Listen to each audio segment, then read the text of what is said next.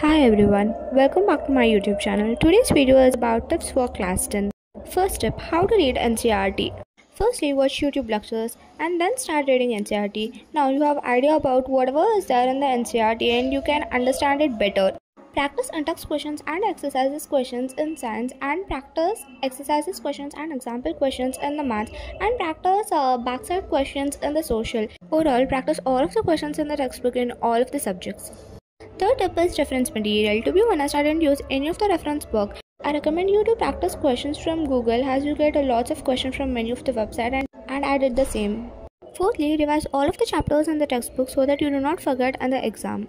Make sure you revise the notes that you made alongside the textbook.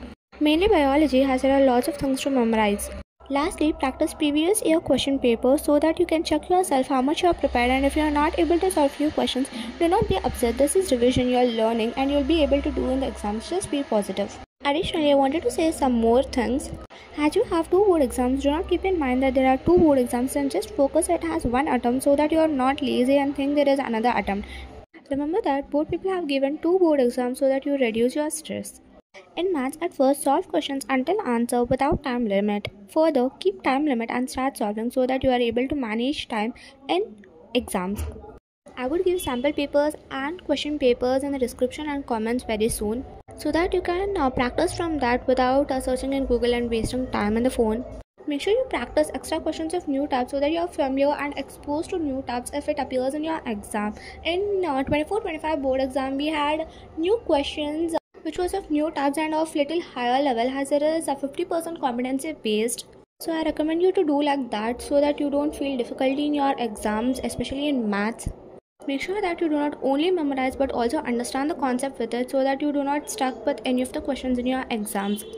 Do not neglect your language subjects, as it is also an important part in calculating your percentage.